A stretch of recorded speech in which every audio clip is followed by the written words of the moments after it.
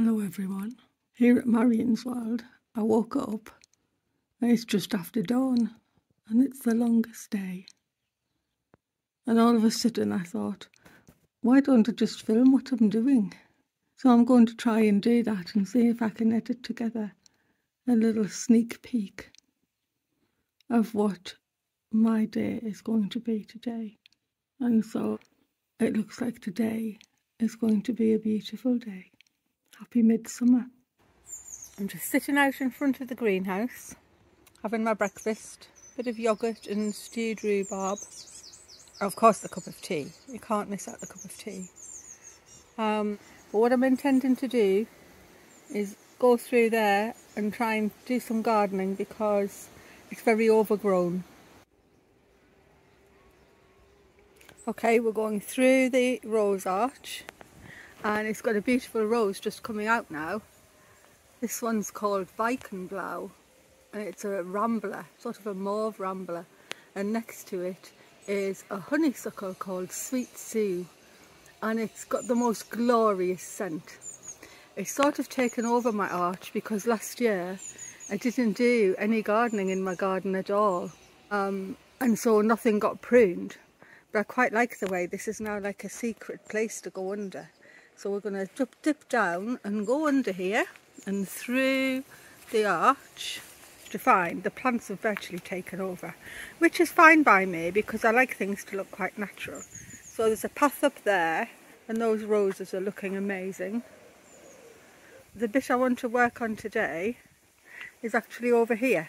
So there's actually a path, you can see the step there, there's actually a path going up there to a little bench I have under the apple tree. And the apple tree is actually only there as a vehicle for the magnificent honeysuckle. And the scent on an evening just wafts down towards the house. So my garden isn't actually that big, but it's full of plants. And last year they had full rain to take over. So I'm going to get changed and work on this piece of path. Hopefully by later on today I'll have a path back. Okay, I've finished. I had to stop filming, my neighbours were making quite a noise with this strimmer. So I finished the path, I did 4 buckets of weeds and cut back. So I'm going to start from the same place as this morning. So we're going to duck under the rose. I've swept this bit of path. And then where you can see the difference is, oh, we've got a path. So I can walk up here. Things are nicely cut. We've still got the honeysuckle, which I haven't cut back because who could cut that back? It's too nice. So I'm going to duck under it again. And now we can see right up to the shady bench because it's under the apple tree. Come right up to here. There's actually a little stream here that I put in quite a long time ago and a pond in all that undergrowth. And the path should go onwards through here. So there's a stepping stone either side. And I should be able to step across into that. So that'll be my next job, try to get through there and get to the other side of the garden. I'm really pleased with what I did. I can see things, I can get down the path. There's a lot of overgrown things in here that need sorting out, but it doesn't matter for the moment, things will grow. Clematis is looking pretty. You can see down to get through. Anyway, I'm off to do something else. I'm going to get changed. I'm going to do some flower pounding now. Oh, or maybe some scone making. Who knows? I thought I'd do some flower pounding this afternoon. What I've collected, I've never tried honeysuckle before. So honeysuckle and alchemilla, lady's mantle. We've got geranium leaves, geraniums of a couple of different kinds. As far as I know, these will all make purple. Even that one will go this colour. That's what I think will happen. I've got a single rose, which I may have to take the petals off to arrange them, but we'll see how it goes. And then some various leaves, and this lovely piece here. Sweet Cicely, which should work really well. Clematis leaf, leaves off my, oh my goodness, red currant. Okay, I've got some ferns as well, so we'll put them in the mix. And the fabric has been mordanted, so I've treated it with alum, which should make the colours colour fast. But normally I only ever do it on cotton, so I've got two other things to do it with. So this piece first is cotton. This is cotton. Not quite sure what this has been, because it's got a really pretty bit of drawn thread work at the top, but it's hemmed all the way around, so I will use that. What I'm thinking of is that whatever the prints I make today, I'll be making little pretty bags out of them, possibly for Christmas presents or something like that. And the things I haven't used before, which are having a bit of an experiment, is I've got a little scrap of the cream silk that I used in the stitch book. Although I've mordanted this, alum's not really a mordant for animal protein, so it might not have made any difference to that, but I've never actually done the flower pounding on silk, so I thought that little scrap was enough to practice with. Actually got a bit of polyester silk, which I just thought, well, why not, we'll just see whether it makes a good print or not.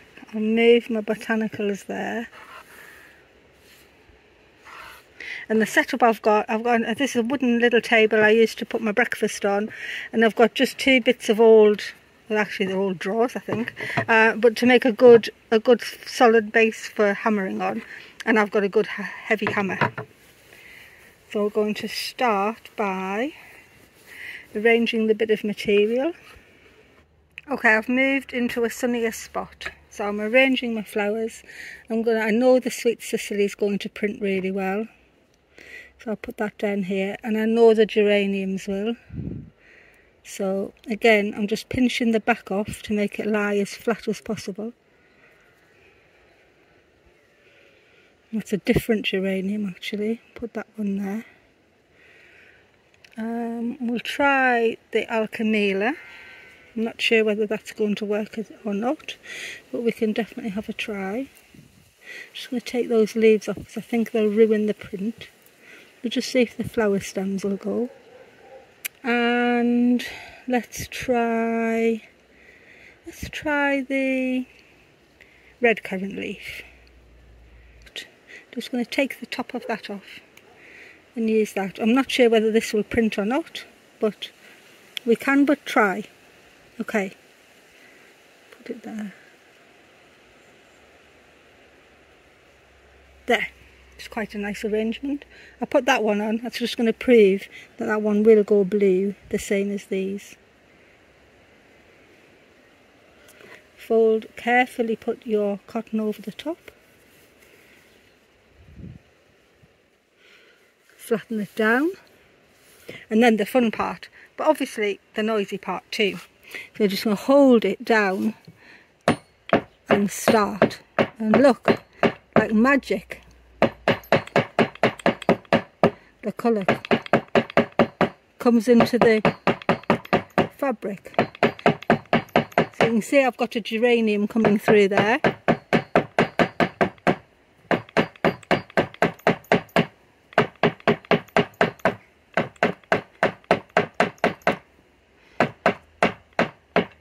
It is quite noisy. This is the pansy. It's going a good blue. Oh, you can actually see it's a pansy. Sometimes what happens is things are very juicy, but then they don't make a print. They just dissolve into nothingness and all you get is a blob of colour, which is not always what you want. So this is that lovely... This, I can't remember what it's called. I do know, but I just can't remember. Actually, it's not looking too bad to me, that. Let's go down here. We've got the red currant leaf. And remember, the actual print is the inside. We're only seeing what's just managing to come through the cotton. And what else have I got up here? Something up here. Oh, something going now.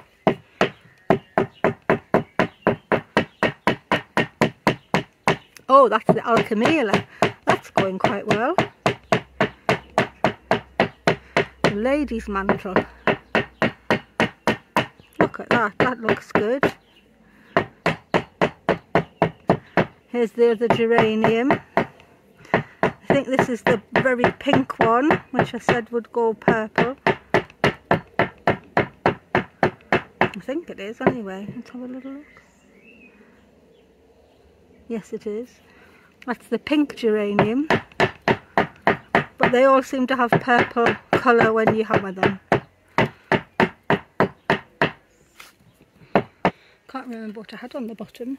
I'll just keep going.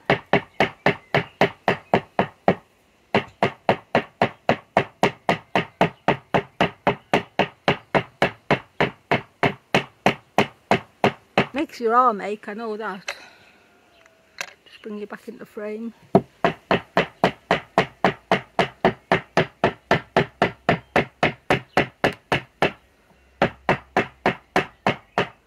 piece of Sweet Sicily, it works really well.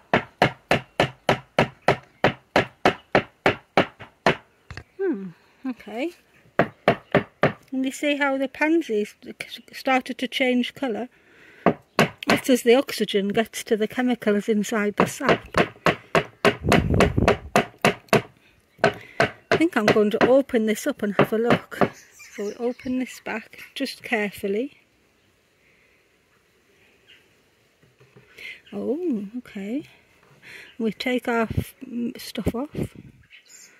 Get all the bits of squashed plant. And get it off from here as well, so the leaves can come off. That's actually, I quite like that one. It's gone brown, but it's quite a nice print. Pansy, it's totally gone blue. Look at that.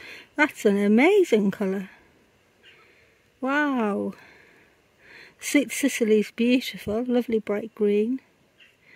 And all of the geraniums ended up purple. So what happens is, oh, and there's the red currant. Actually didn't really do it very well. So that's a dud, that one. So I think that's quite nice. The surprise for me has been the pansy, which has come out really pretty. That's the reverse, obviously. So you can see we got the best print on the top of the flowers, and the reverse of the flowers has made a print, but not quite as good. But it's still nice. You could stitch over that, cut it up and use it in your stitch books, make little lavender sachets, anything. So that's just going to go in the garden. Okay, so we're on a roll now. So I think next one we'll see if we can use the rose. So I'm going to use the other side of the cloth. Actually, I think I'll put it there. I'm going to take the petals off it, I think, because I think that central boss will just be too thick to hammer. So I think the best thing is to just pick the petals. And I've never done this rose before. This is a rose called For Your Eyes Only. I don't put the Sweet Sicily again because I know that really works well. Just make a little arrangement. And we'll use, let's try a different leaf. We'll try the fern. Try a bit of the fern.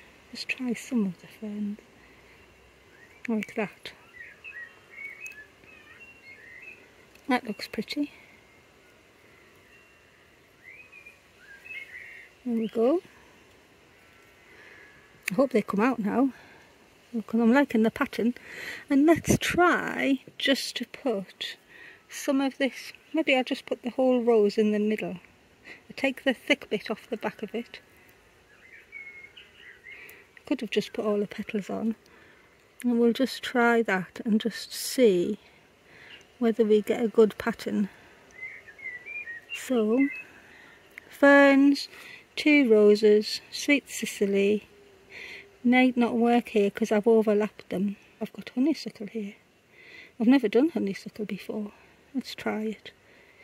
Just do it. That's what we have to say. Just do it. Let's try the honeysuckle. Probably won't end up looking like a honeysuckle, but who knows? That's part of the fun. Right, here we go. So I'm going to fold that over that way this time. Flatten it down. Start hammering. Here we go again. Oh, that's the rose in the middle. Oh, look at that.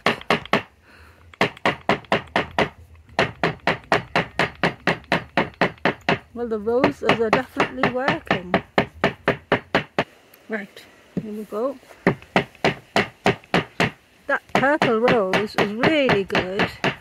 I'll have to do that separately, I think, the next time. Here's the ferns. Oh, that's the honeysuckle. See, it's making a splodge, really.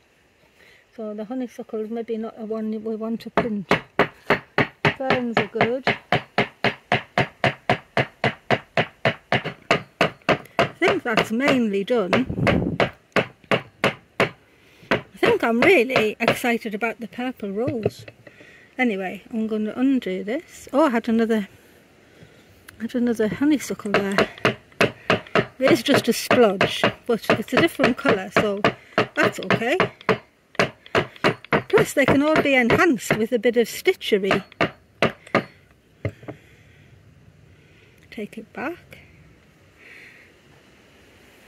Oh my goodness, I think this is quite nice. So we'll take all the squished plant off. That's definitely, I'm going to do that rose again. I'm going to give it its own starring role. Let's have a look so we can get it all off. So definitely the fronts of the flowers make the best print. But whether that's to do with that's the nearest bit to your hammer, or whether that's to do with the way a flower is and where the sap or the colour is, because the colour's going to be on the surface of the petal, because that's what's attracting insects. So I don't know which way that was. I'd have to do some research. So I do quite like that, but I think the lovely salmon of the other rose is turning gradually more mauve. Honeysuckles, it's not too bad actually. If you did embroidery on that, you'd definitely be able to see it was honeysuckle. I'm going to put my bit of silk down. I'm going to try the geranium first, because I know that will make a good print. I'm just going to put it over and see what happens. Just see, I can always use this in something. So it doesn't matter that it's just a little piece. Oh wow!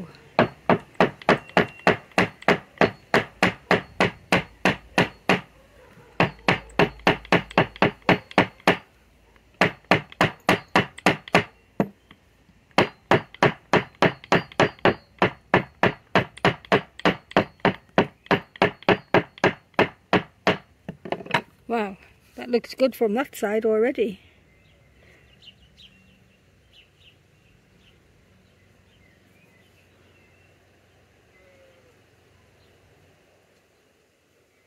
That's really pretty. And actually I think again, and you see where it's gone a bit like that in the middle, that's because there's too much sap there, so probably it's best to take the petals off and arrange them separately. But that's still a lovely print. Oh, it's still a bit of petal on, look. And these should all be colour fast now. That's lovely. That's got a bit of a soggy middle. But once it's dried and then stitched over, that'll be gorgeous. And so we're going to try three. We're going to try the original one, the pink one, and a really pale one. Let's just see what colours they come out like. Back to hammering.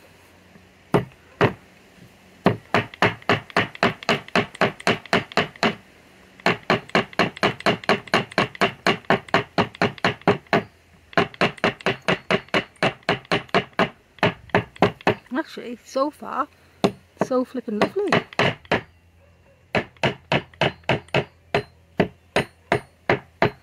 Okay, this has been interesting. So when we open it up, oh, it's even stained the wood.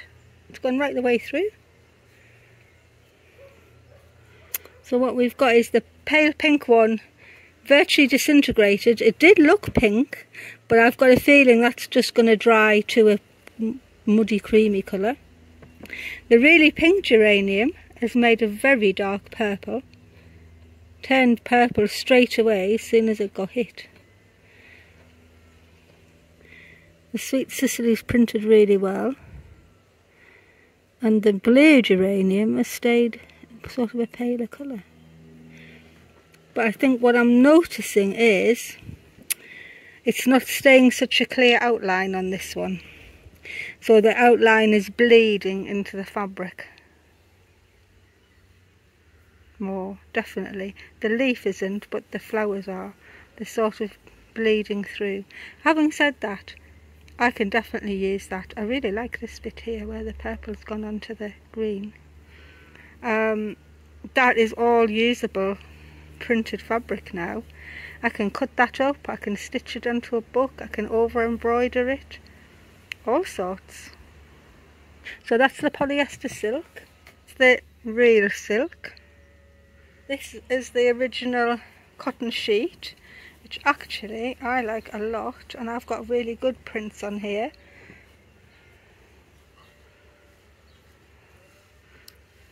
So that's really nice. Look at that one, that's a beauty. This thick fabric, that definitely, the least successful, but I'm sure I'll find a use for it. So there you have it. Just experiment and see what comes out. That's my favourite. That's beautiful. You can definitely see that's a pansy. Just needs some stitching and some beautiful stitches in the middle, and that'll look absolutely amazing. I'm going to make some scones or some rock buns or something like that. Because I'm intending to stay up till sunset because it's the solstice, and I just think I'd quite like to have a scone or a rock bun and my cup of tea when I'm sitting outside later on tonight. So I'm making sort of a rock bun thing. I've got 250 grams of flour in my bowl with a teaspoon of sweet cinnamon and about half a teaspoon of nutmeg and 75 grams of caster sugar. Now my recipe would say rub in the butter, but I never rub in the butter, I grate it. So I'm going to just alter the camera so you can see what I'm doing. So if it says rub in butter, really usually things need to be kept cool, and I found that the easiest way is to take your butter straight out of the fridge and then just grate it in, and just keep dipping the butter in the flour so it doesn't melt all over your grater.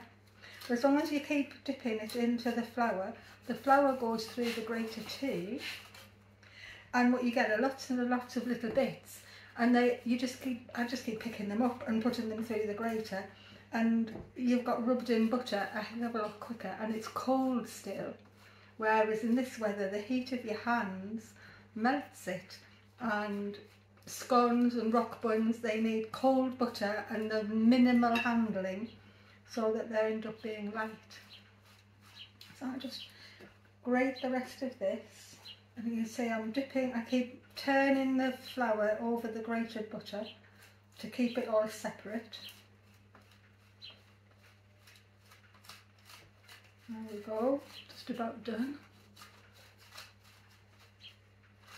Right, the butter's all in now.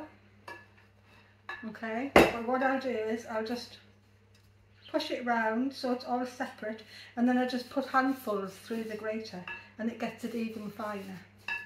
But it's so quick.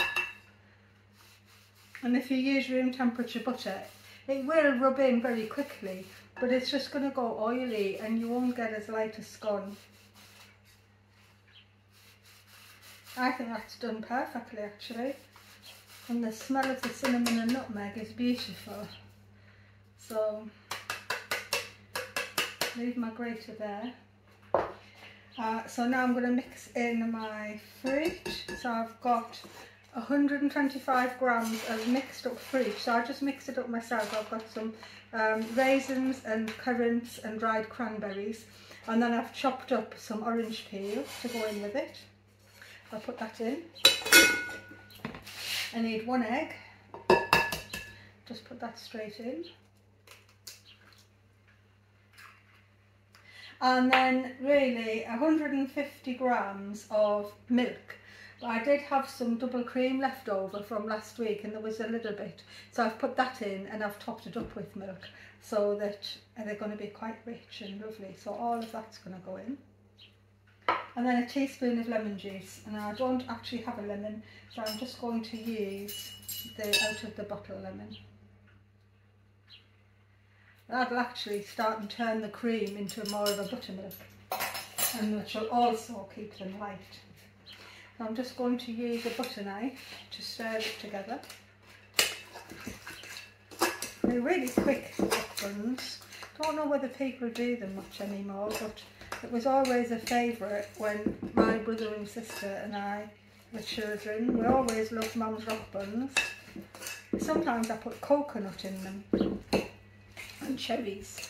I'm going to put cherries on top of these ones. So you can see I've got a sticky mixture. Sort of not quite kneadable, but not droppable either. I mean, that's literally 5 minutes. I'm always saying 5 minutes because I want to have time for doing things like stitching, and maybe I don't want to be stuck at the cooker, but I really like baking. Anyway, you can see I've got a really sticky mixture. So that's not rollable out or anything, so I'm just going to get my baking tray. Okay, baking tray's here. It's non-stick. I'm not really going to need to grease it. I could put a tiny bit of flour on, I suppose. Put a bit of flour. And then I'm going to get my spoon. And I'm just going to get big dollops out of the... I turn you a bit more. There we go. I'm going to just get big dollops and I'm going to put them on my tray, and I'm just going to leave them quite rough. That's what a rock bun is, isn't it? They might spread and all end up in one great big thing, I'm not sure. It's a while since I've made rock buns. I did intend to make scones. Changed my mind at the last minute. I'm going to put 6 on there, but I'm going to put 5 on there. I'm going to get a lot more than 5 though. Okay, they look good. I'm going to put... Oh, any of you like raw mixture? I do. I'm going to put a cherry on top of each. I'm just going to cut them in half with some scissors. So I'll cut a cherry up and put a cherry in the top.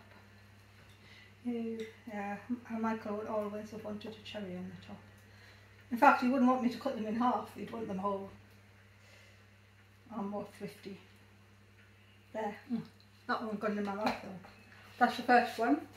I'll get another tray.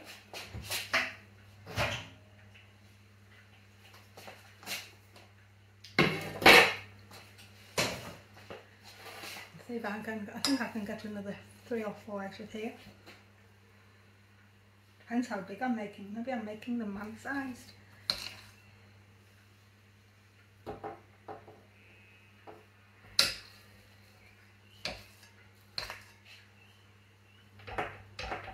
Oh, 4.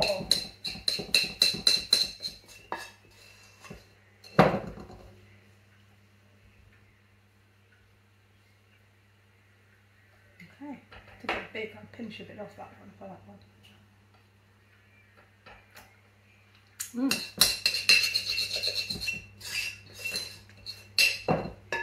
Don't waste any. So can go on that one, I think needs some. Okay. Cherries.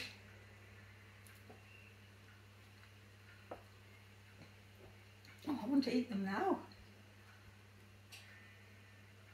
Okay, all done.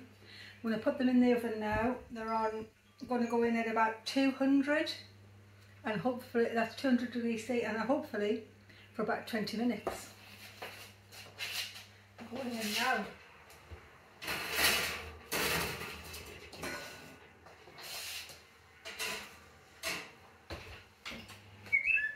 While the rock buns are in the oven, I'm going to come out and do some stitching. I'm under the umbrella, still a bit windy, so I've had to weight my things down, but I'd rather be outside doing some sewing than in the house. And at the minute, I'm trying to get this finished. I'm doing a bird. I'm onto the back of it really, or the back end of it, so I want to put the tail on, and I've got this bit of frill off a Victorian skirt. And so I feel as if I fold it up a bit and put it on there, it'll make a good tail. But I've also got some Tarnalone. I have to think what it was there. I've got some silk cuff off an old blouse. I think that was a charity shop blouse. I've got the tops of an old skirt. Which is there, which has got lots of nice blacks on, black and grey, but it's got this nice bit of lace, which is really nice, and I've put that on the bird already. And I've also got this lovely blue, which was one of my husband's shirts, and that'll make nice because we want a bit of variation in the colour. And what I've also got here is a whole bag of vintage beads, black beads. So there's an old collar which I've already been cutting to make things, and there are pieces of beadwork which are all falling apart, but then I'm using them to apply, and then I just stitch the bits that fall off, I stitch them back on again. So I've got all my supplies, I've got my needle and thread, my big scissors, my cup of tea. And we're about to try and craft a bird's tail. I'm going to angle you a bit so you can see it. Oh, can I do that? Yes. Still got my pinny on because I'm waiting for the rock buns to come out. So first things first, I've got a couple of pins. I'm not sure whether I need this full piece on it. It's quite big, but if I fold it up like that, it fans out quite nicely, and I think if I put that there I can then cut this into feathers and then apply the other things on top to give colour. So I'm going to thread my needle first and then get on with it. I hope you've been having a lovely day wherever you are, if it's nice weather. It has been a really beautiful day here, but the wind has just got up a bit. But it's still nicer outside than inside. I'm just going to thread my needle. I'm going to use a knot because it's just a stuffed bird really, and I'll be hiding everything under all this applied stuff. So I think I'm going to just fold that into some sort of a pleat and then stitch it together so that I can apply it as one piece. I feel as if that's what I'm going to do. I'm just going to hold it together there and start to stitch. I'm just going to overcast it at the minute. This will all be hidden under whatever goes on next. I've been enjoying doing this bird.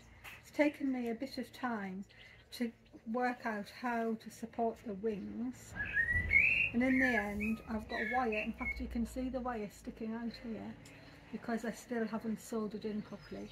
So I've got wire going right the way through the shoulder down into the bird, and I sort of made like a keel, like a bird's breastbone but out of wire, and then got it right into the middle to try and support the weight of the wings, because I want the bird to stand up.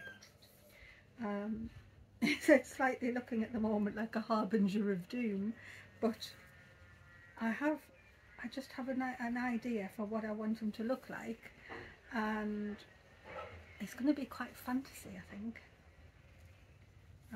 That's my intention anyway. So I've just straight stitched them together. I'm going to make sure it's fanned out. I'm not going to bother what this looks like at the minute because I'll be cutting them into feathers just like I've cut them into feathers, so that's okay. I just have to work out where on the bird to put it. I feel, if I stand them up, I feel as if there's no point putting it right on the end. I feel as if up here somewhere looks about a natural place. So I'm going to just stitch it on with some straight stitches.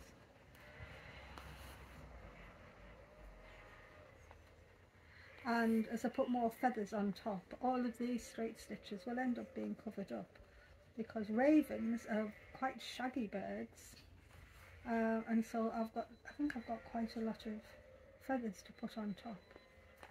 This is just oh, I think that's my oven. I think that's actually the rock buns done. It was my rock buns, and I've left them in a bit long. They do look like they're nice, but they may be a little bit browner than I would have hoped for. But never mind, they're going to taste lovely, I'm sure. I'm just going to carry on stitching this tail on. I'm not being too bothered about the stitches because I know they're all going to end up underneath extra feathers. And I think I'm going to just spread that out a little and tack it down so that I can really get the idea of the bird. It's getting harder to work on because obviously I could have just put the wings on last, but then again I can't because I had to see that it would stand up and I had to get the weight and the balance, and so I sort of had to do them when I did them. I made them off the bird and embroidered them and beaded them, but then yesterday I actually got them installed and they're all sewn on now. Like, oh, I can smell the rock buns. I'm not going to have one till later, or else I'll just want another one anyway. I think that's actually doing alright. I don't think I want it to hump there like that. I think I want it to be the other way, but I can sort that out as I do other things. I'm going to cut some feathers out now. I'm going to cut some feathers out of the... I think I'll just arrange them at the minute. Stitch it on. I can see that I'm going to have colours. I feel as if I want some nice long ones over the top of there. And I do have this lovely stretch denim. It was a charity shop pair of children's denims, but it's got a really nice, like a paisley pattern on. Not paisley, there's a name for this pattern, I can't remember what it is, but it's just sort of glistens, and I thought it would be lovely for birds' feathers. Now I'm going to cut out some long feathers. Oh yes, that's about the right size. Put that one there. And then I'll cut that one. Oh yes, they're going to look lovely. Hope you can see this. I'm in the shade because I can't work in the sunshine, but it's maybe not very good for the video. Lovely feather shape. Oops. They're definitely going to work. I'll put them in the sunshine so you can see. It's definitely going to work really nicely. Actually, this is going to support them really well.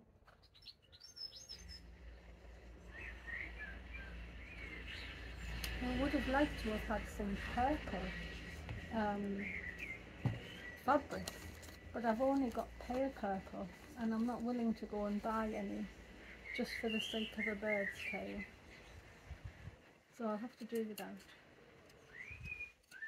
I cut some of this nice crocheted lace that's on this skirt.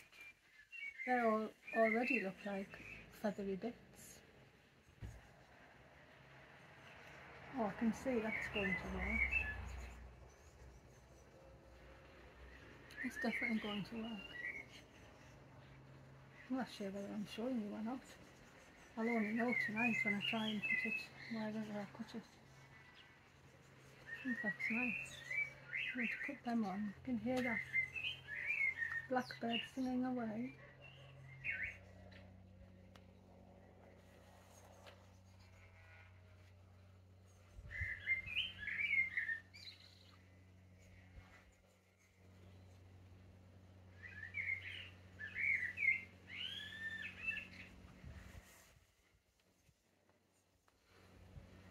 Anyway, I'm just going to carry on stitching. I can smell the rock buns. They are drawing me in. I'll carry on doing this until it gets too cool to sit here, I suppose. Or maybe it's just going to be alright anyway. I don't want to put any more wire on, but we'll see when these get cut. I'm going to carry on layering it up, layering feathers right round his legs, and then I need to work on his head end. I need the head to be like that rather than sticking out. He needs to be like that for the stance that he's on. It's 7:15. The sun's starting to go down. The light through the leaves is so beautiful. I'm about to go and have my rock bun and a cup of tea, and I'm going to have it at the shady bench, sitting up here at my shady bench. I couldn't get here this morning, so that's something that's been achieved. Got my cup of tea, I've got my rock bun. They did go out a bit brown. I've already sneaked one and it's really nice. So I'm going to sit here. I don't want to eat any later than now, and it's about 8 o'clock I think. And I'm surrounded by the plants here. It's like a total little secret area, even though it's only tiny. We're probably not talking more than about a 12-foot diameter. I'll take you and show you from my point of view in a minute. But it's like a little cocoon up here. It makes me feel very peaceful being surrounded by the greenery. It also makes me think of my favourite poem, which is by an American poet called Wendell Berry, and it's called The Peace of Wild Things, and I'll try and put the link in the description so that you can go and read it, because it's very beautiful. It's sort of, it's the way I feel now. So that's really lovely. That poem's in my head now. So I'm going to turn you around. I'm going to eat my rock bun. I didn't make scones in the end. I'm going to eat my rock bun. I'm going to open it so you can see how fluffy it is on the inside. Oh my goodness, look at that. Bet you want a bite. Here we go. There you go, you can have a bite. It's all cinnamony and nutmeggy and super scummy. Anyway, I'm going to try and stay up till sunset and film it for you. Here we are. That's the path I'd cleared this morning. I couldn't have even been sitting here. And look at the sunshine coming down, and I'm under the trees, under the honeysuckle, and the birds are singing.